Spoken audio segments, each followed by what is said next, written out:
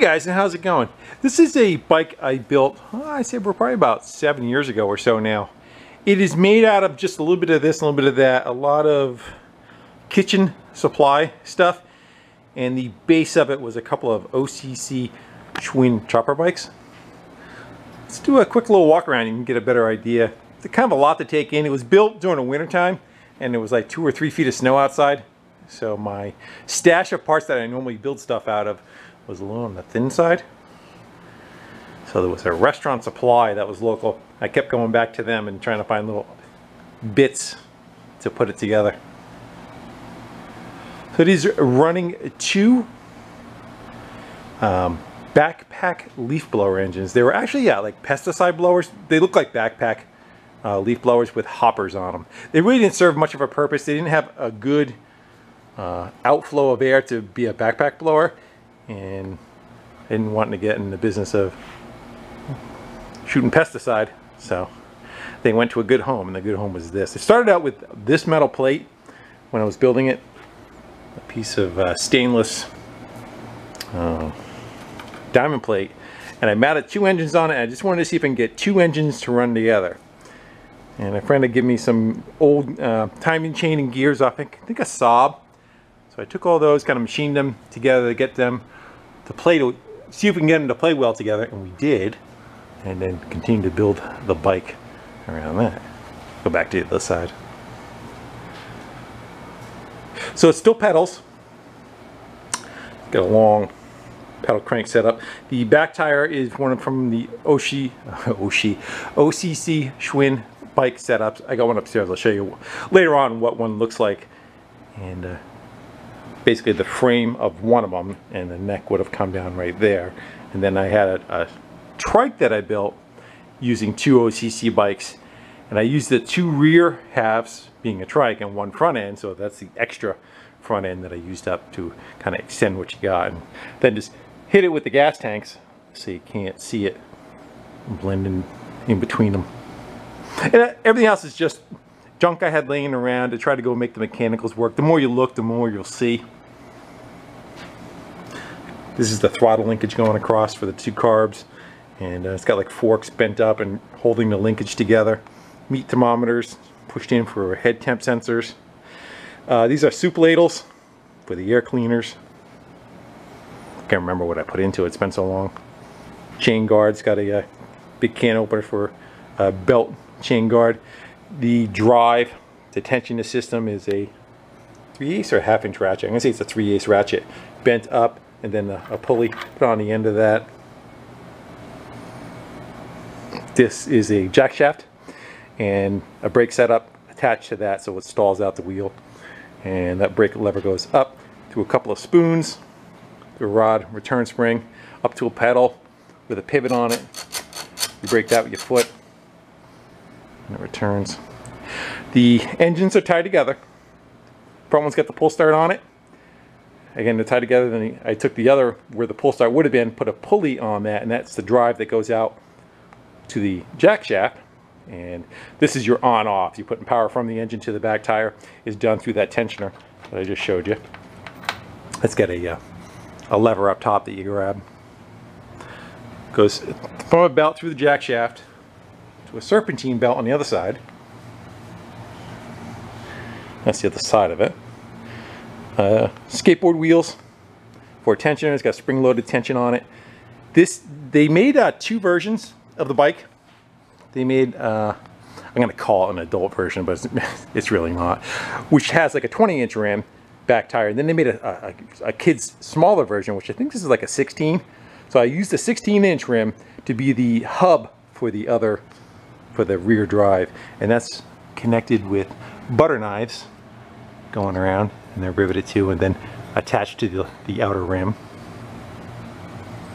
This, I needed something to kind of take up the gap for the rear fender, and this was a fan, like a floor fan. Is there one here? Regular floor fan, and I went to go take it apart. I thought the motor was just stuck. It ended up being burned out, so I was laying on the floor in the garage when I was building the bike, and it turned into the rear fender. Wrenches for support of it. The exhaust is tea kettles each one on its own independence. When it runs, they flap like a tractor. You take the springs off, they really flap. You leave the springs on, it kind of calms them down and quiets it down a little bit. It's got sprockets for gussets on the frame because I had to extend the frame so that it would clear this hub. These are like noodle strainers. Again, restaurant supply. Like had a long handle on them. I don't even want to call them strainers for something. And like fried food.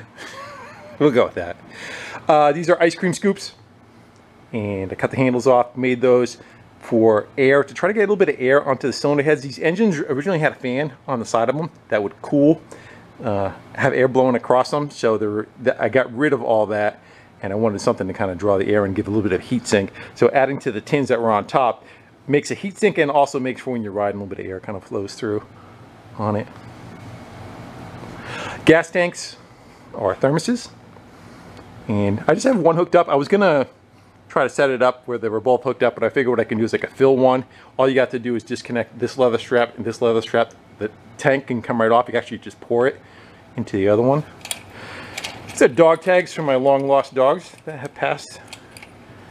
So they're on there for memory. You get the ride with me. And again, the fuel comes out, goes through the fuel line, shoots down one line, and then shoots down the second one. Again, still pedals. The front handlebars are just kind of cut up and extended. Give them a little bit of a chopper look to it. And it was kind of like an OCC front end, and then I modified it from there. You can see where it originally was, and I cut it, put sockets in the extension to spread it out to the angle that I wanted, and then I took some round bar and bent around them to help support it, and then came up with a gusset also to help support the front end. Works pretty good. It's got ratchets on it. Let's still turn. My hands weren't greasy. You can still turn those. The front wheels are racing wheelchair wheels. I got them at a swap meet. I didn't know what I was going to do with them. They were brand new. The thing is, they're only one side. You can see how it's got like the machine work done on it. Well, on the other side, there's nothing. You can see it. There's nothing in there. They're just kind of flat because, again, it was a wheelchair. So it was against the chair on one side, against the chair on the other. I took the center. It would have had another hub like this in the middle and another hub like that in the middle, two separate wheels. I punched those out of there, and I actually took a socket. It ended up fitting just right down in between there, and the outer bearings are still supported, and the socket keeps the wheels keyed together. It actually rides pretty good. Headlight was a chandelier, the bezel of a chandelier, kind of bent up around the bulb and hooked up, wired up. And then controls. We have just a regular bicycle front brake on that side. Let me see if I can do this with, on the other side, we have a lever that pulls up, but it's also got a lock. You can lock it in place, and what that does, that's what does your drive. And then you could flip it up and lock it into place, and it'll just stay locked in gear. For the most part, I just ride around holding it, and then when you want to let go, you want to go coast or something, you just let go of it, and it's neutral again, and you want to rev it up and go, you give it the gas. Gas is a thumb throttle, and that comes down to this linkage, comes down across, and it works all the carbs. Do we got it? I think pretty much. It'd be some other things that'll poke their head out. Oh, see if I'll bring them up. A regular OCC seat, and then I just painted it to match, and then I took some leather and I wrapped some leather up around and over the top of the gas tanks. Give them kind of a cool look down the center of it.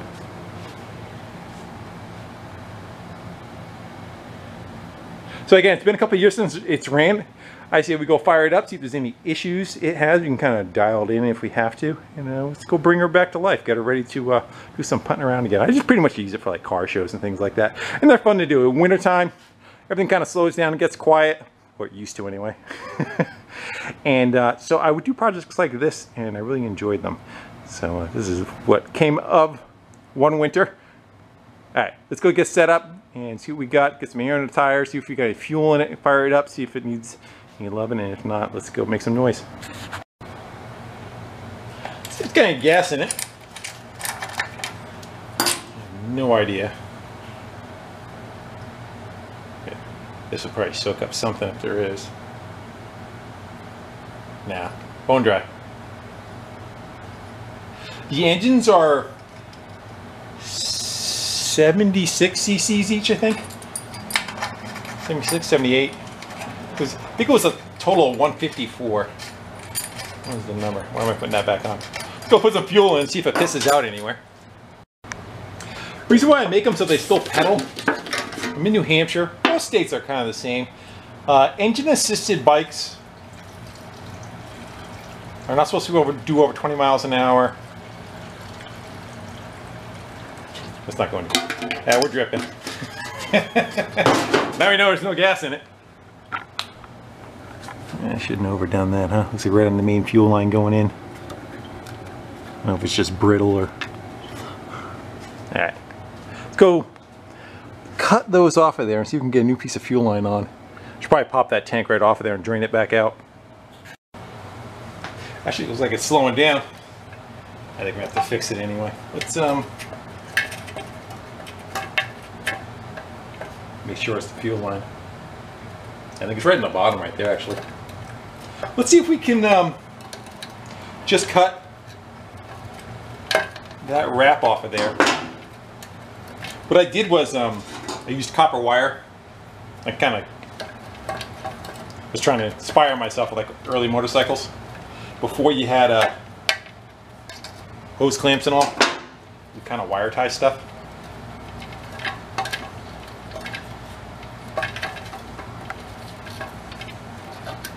Let's get that off of there. Yeah, it stopped itself.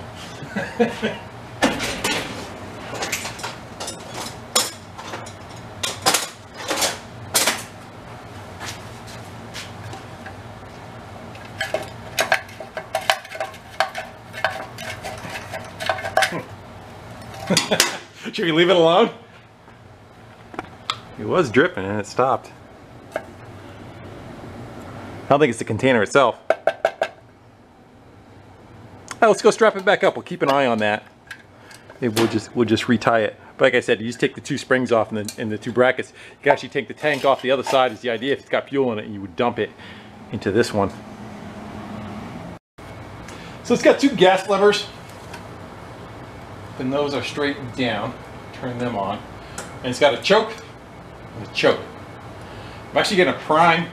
I'm going to get up and close and personal. And push some fuel through for the first time.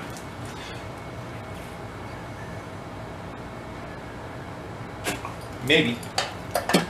See what we get. And she hasn't run in, it's been a few years.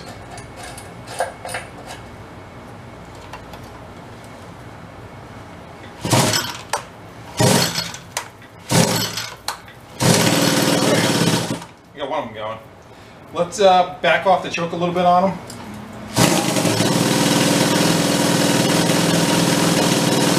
Sounds like it's running on one. We'll give it a second.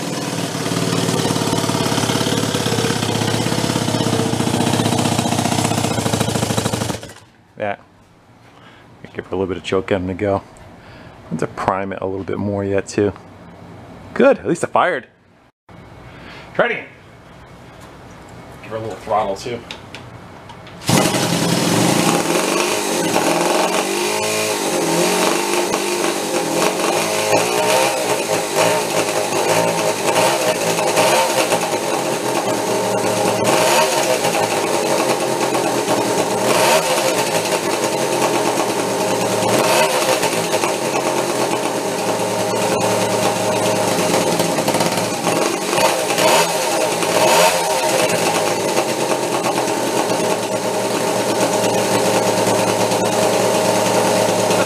Now it's on both of them.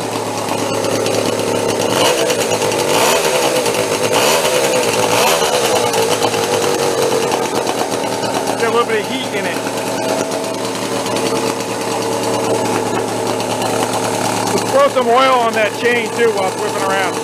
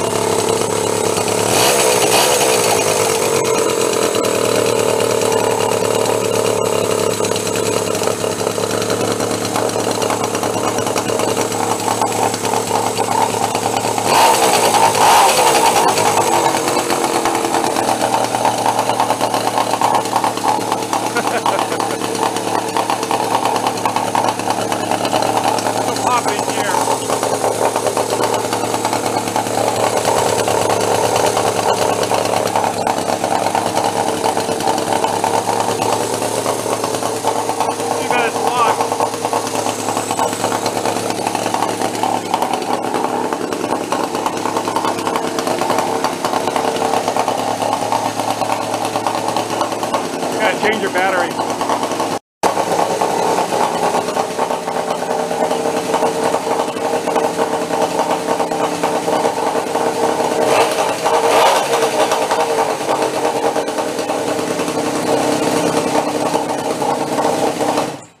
Staller out. Nice! It didn't really put much of a fight at all.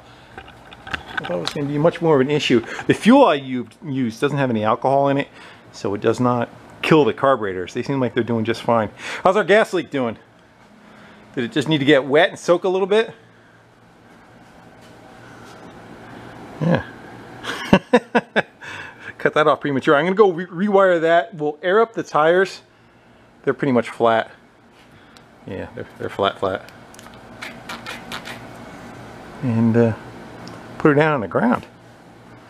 See what I mean by the teapots? You can make it quiet. You got city and country mode.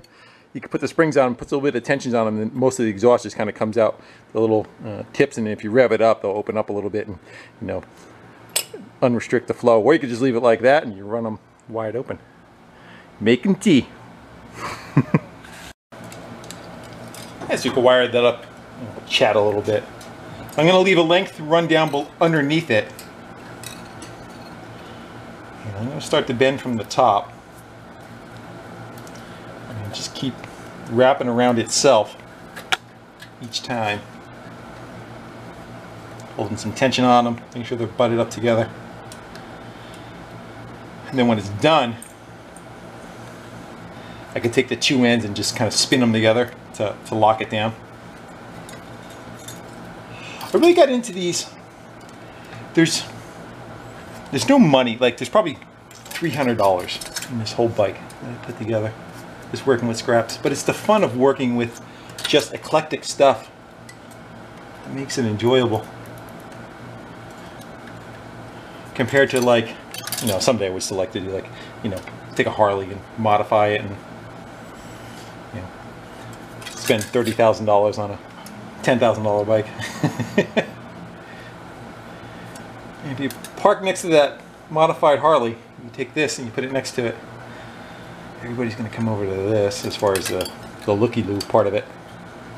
Alright, so now we got both ends. You can kind of twist those together. I should have done them out back. That's right. That locks it. A little more. We'll do a lot and then we'll just bend it around the back. You just want to kind of catch that on your legs.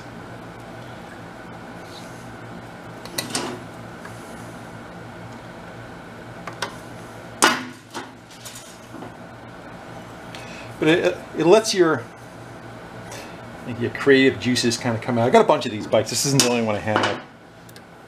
I've gotten away from doing it just because life has gotten so busy. But it's good for your mental health. I feel the need to go do one again. Caught it on the way out. Hang on, that should hold it. Seems like it's not leaking any gas. Take a quick peek at those carbs.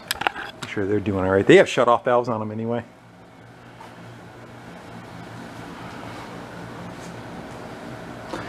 Yeah, they're both open right now. I don't see anything doing anything. The only thing once in a while I gotta put oil on that chain, because that chain is a timing chain. It was internal on an engine. Now it's external, so it's meant to be soaked in oil all the time. And these things run some RPMs. They probably run maybe 7,500 RPM. That's screaming.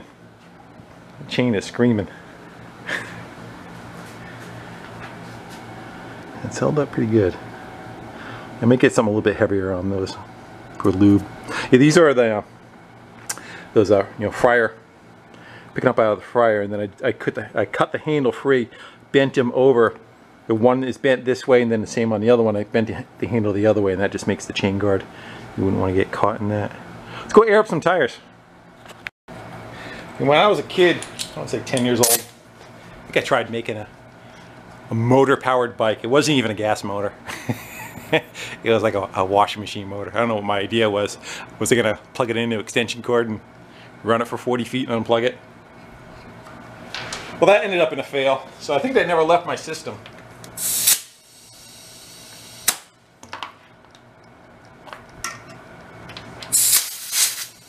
just kind of manifested itself a little bit later in life. Let's get those two in the front aired up. Of course, I put those stems in the worst place, right in the lift.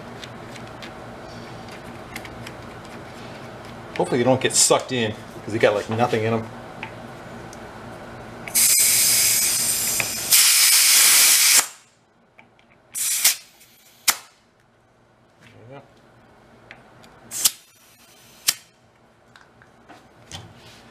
We'll go by feel.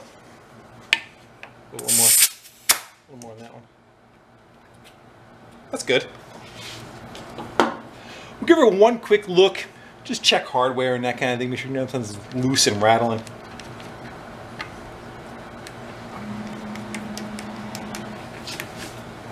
Yeah, you see on the inside right there. The points are right there. They are, as far as like the timing, they are 180 out from each other. So when they fire, that one fires, and then 180 degrees away, that one fires. I had them both together. But it didn't seem like it mattered. It didn't seem like it shook any more or any less. But I got them 180 out. So I know someone's going to ask. And we'll wait for that to shut off. Let's show you a pedal them. Okay, get that to disconnect. Then it'll go. I had to take the pedal cranks, heat them up, and bend them out just to clear on both sides of the engines, but it seems like it works fine. That's good. Eyeball for hardware.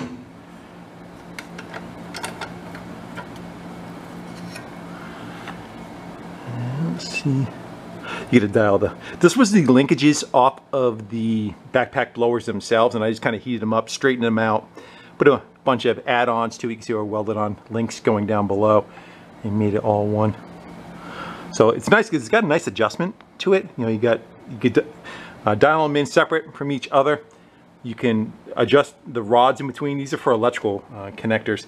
I used them for the rods, and you can kind of change the pitch of the rods anywhere you need along the length of them. And just kick that up on an angle. It's got a spring pulling down to it.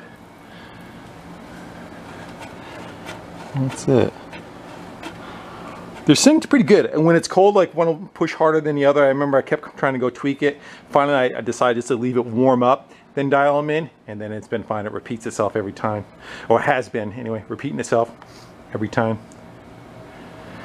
We are missing a bolt right there. So these are wrenches. Kind of just grabbing the top of the engine, supporting the top of the engine a little bit. Hand shaking, sorry. Keeps the top of the engine kind of tied to the frame. Maybe box this whole thing in. One of them's missing right there. Go grab a. What we'll do is we'll take that one out. I'll see what size it is, and we'll put one in there. Well, that looks pretty good. Exhaust looks like it's okay. Yeah, they're all tacked. They're threaded together, and then they're tacked to keep them from backing out from each other.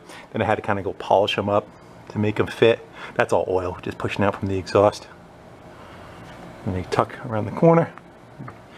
Just exit out the other side. Tight squeeze trying to get everything in there. And go get my missing bolt. Yeah, I guess it's kind of like when somebody paints. Probably gives them that same kind of feeling. You just get lost in creativity. Problem is, every one that you build, like 7 more ideas come to you of stuff you want to try. And then the next one you build, you get even that much more. So it's not like you ever get caught up with all your ideas. Your ideas keep expanding. Feels like it's out of there. Yeah, just like a little regular 10 mil. Just go dig one of those up. Should be one in there. At least one we can cut down. Of course, all the little ones go to the bottom. That one right there. Yep.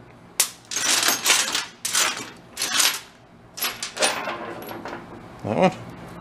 That's what I need. Doesn't have a lock washer on it. We'll go clean that one up on the wire wheel. See if we can go find a lock washer for it too and run that one in. That's got it. I don't know if they can get knocked down. That one can get knocked down a little bit more. Guess not. That'll zap you in the appropriate place. I'm gonna go see if I can get another boot for that. That one looks like it's fine. You get one for busted up one. A little hard to see, but that's what those bikes came from the factory. There's a green one next to it too. Future victims. I think I built 4 bikes out of that stuff. Out of that style anyway. See if we get ourselves a good thumbnail shot behind the white door and show what it is. As far as how heavy it is, I want to say 70 pounds. Maybe a little less. Not bad. Those engines aren't very heavy. They're probably 5 pounds a piece. All the frame is all steel. The wheels are aluminum. Alright, go for a spin, shall we? Fire in the hole. Probably should put more gas in it, but we could pedal.